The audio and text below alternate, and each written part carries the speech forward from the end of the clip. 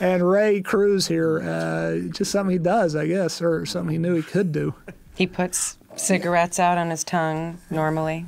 He's capable. I guess I got a feeling it was the first time on camera is not the first time he'd ever done it before. He's a crazy guy. He's got some edge to him. What's great about it, and he brings that craziness to this character, and you really don't know what this character is going to do, and so it makes him more frightening.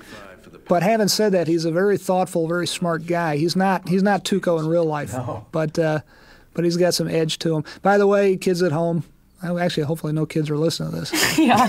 But I would not recommend doing this. You should try right there. I would not recommend doing that yourself. It's probably a bad idea. And don't snort sugar. That would hurt so bad. Well, the water, I guess, in your tongue. Oh, yeah, it's no big deal. I'm not saying try it. I'm just saying, I don't know how he did it. I wouldn't try it.